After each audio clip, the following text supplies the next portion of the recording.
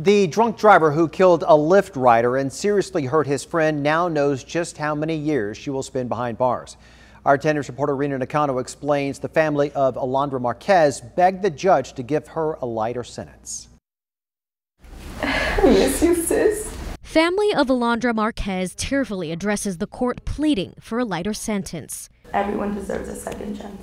I honestly wouldn't know how to act.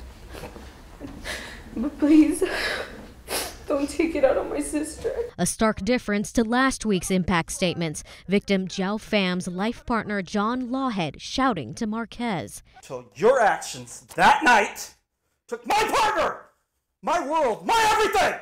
On March 23rd, 40-year-old Jiao Pham was visiting from San Francisco to attend a friend's wedding. That night, he and his friend Andy Lin were drinking at a bar in Hillcrest, then took a Lyft home.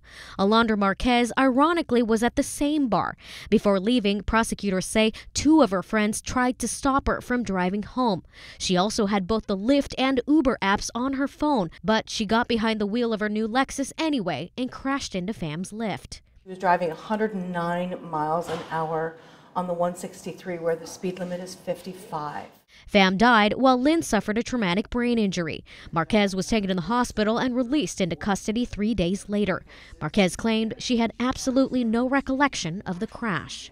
Although I don't remember, I realized that I really messed up. Clearly, I took someone's life, unfortunately.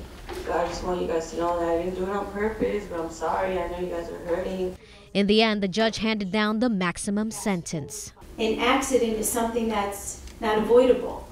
This was avoidable. The maximum sentence this court could have given was 13 years, 4 months, and that's what she gave this defendant, which is an extraordinary, in my opinion, outcome. Rena Nakano, 10 News.